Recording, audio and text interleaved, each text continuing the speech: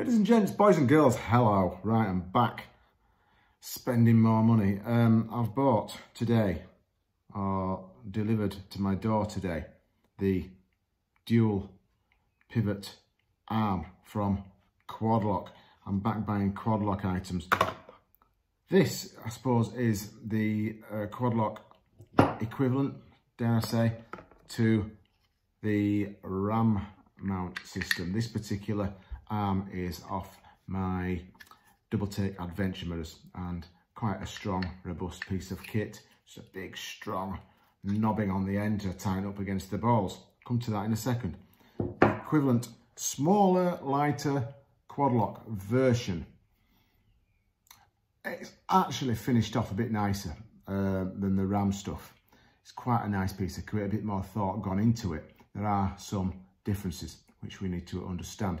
Of course, the clamping system here accommodates a cable, so it helps tidy things away if you're going to be running a cable to your wireless charger or a straightforward cable to your device. So that is one nice feature to it. On this side here, you've got a Allen bolt for security.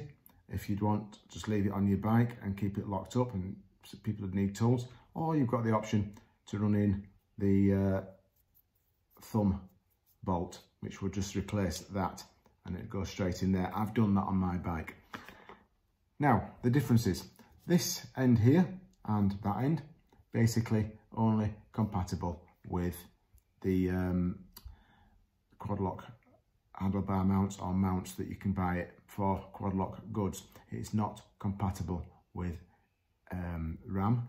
The ball is a different size. The ball on the QUADLOCK is 20mm as opposed to the 25mm balls you find on my mirror, for example. There, the RAM mounting system is 25mm on the general stuff. So basically that is the gubbins. I bought two, a short one and a long one.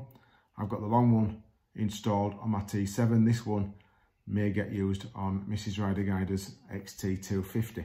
So let's go and have a quick look at it on my T7 and I'll show you why I think I'm going to like it. So here's my system on the bike itself. As you can see, I have used here the original mounting clamp, which used to have attached to it direct the vibration dampener there. It is now installed between the mount and the vibration dampener and my wireless charging head. As you can see, I've got the cable running down there, down the back of the clamp and down to here.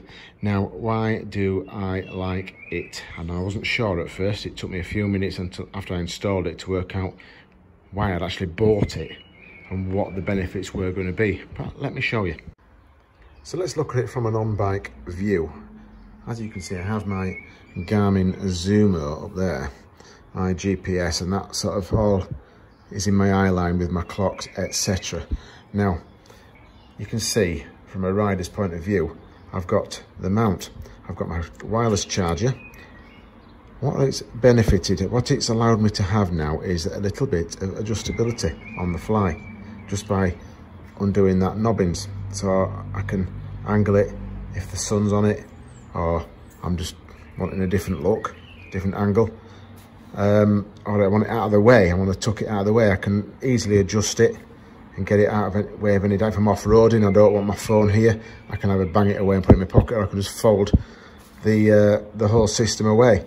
It's easily removable without tools, and like I say, I like this adjustability.